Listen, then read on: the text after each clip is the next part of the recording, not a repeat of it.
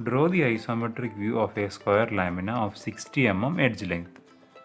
Here we are having two subdivisions for the question. One is when the lamina is resting on HP on its surface, and the second condition is when the lamina is kept vertical with one of the edges on HP.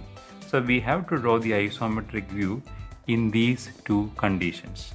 So for the first condition, that is the lamina is resting on HP on its surface.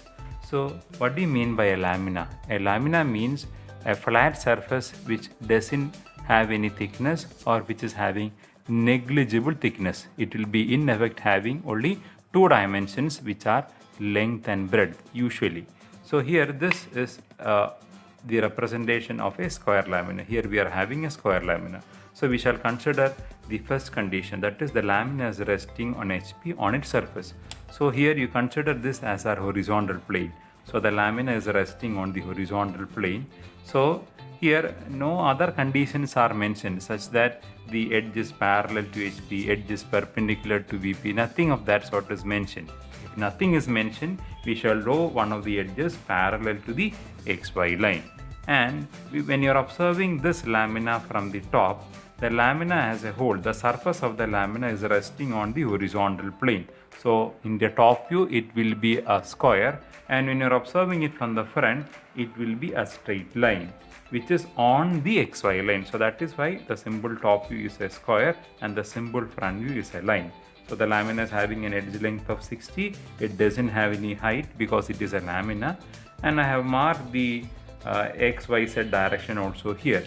So in this case, we shall draw the isometric view of the square lamina, which is a 2D surface.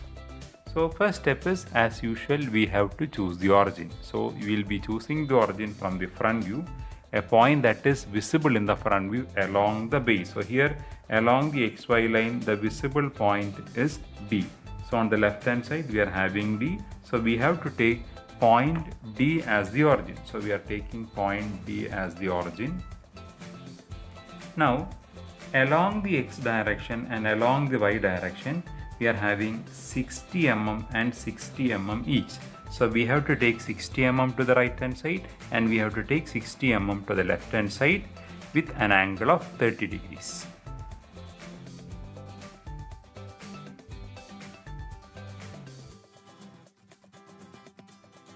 Now we shall take 60 mm to right and 60 mm to left in order to get C and A respectively to the right hand side and left hand side.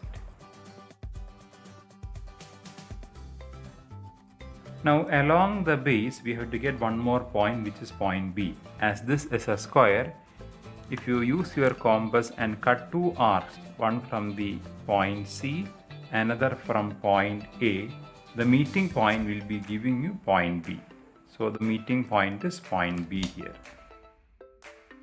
In this case, as this is a square lamina, these forms the outline. So these 4 points form the outline of the lamina. So we shall draw AB, BC, CD and DA using thick lines.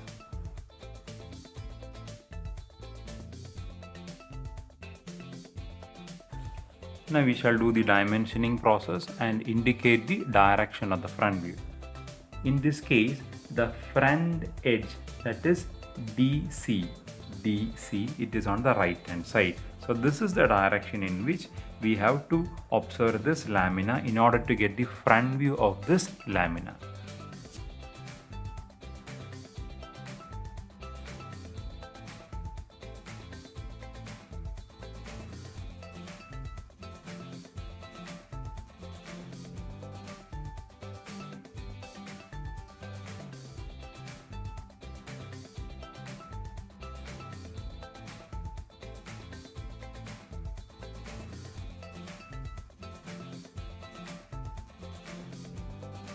So in this case, one more point you can please note. When I am marking these arrowheads, first I will be just marking a small cutting here. So this cutting also, if it is possible, you make it parallel to this projection line. So likewise, when I have drawn this larger arrowhead, this cutting is almost parallel to this line.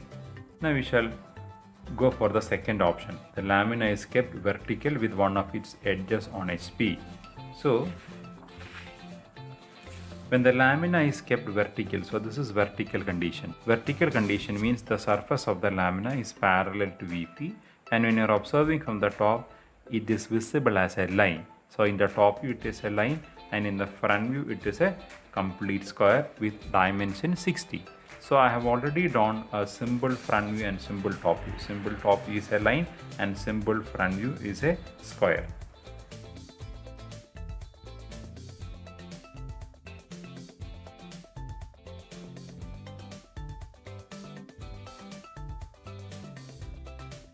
So the first step is we have drawn a baseline here. The second step is we have to choose an origin. So usually we will be taking a point from the front view along the base which is visible on the left hand side. So here point A is visible. So we shall take point A as the origin.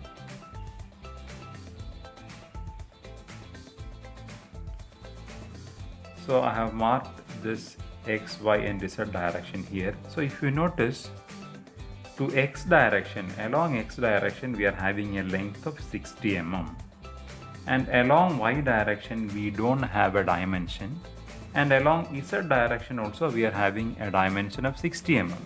So when you are taking 30 degrees, you can take 30 degrees to the right hand side alone, because we are having a dimension only to the right hand side. You don't have a dimension to the Y direction. So to the left hand side we need not draw the 30 degree line. So here only to the right hand side we require this 60 mm. So here also this is an isometric view, so we shall not take a length reduction.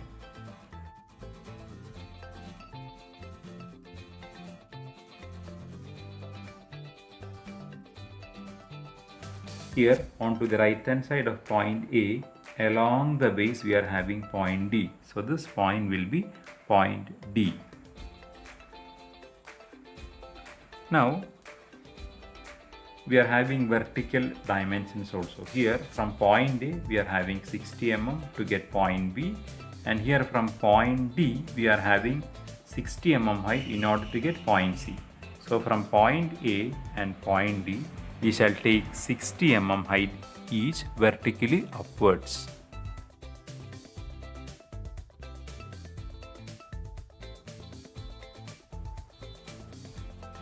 So this point will be above A it is B, and above D it is C. So this will be point B and this will be point C.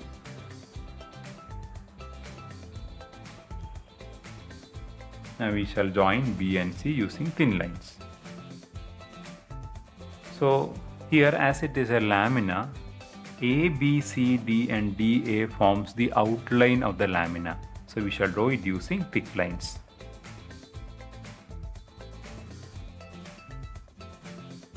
Now we shall mark the dimension.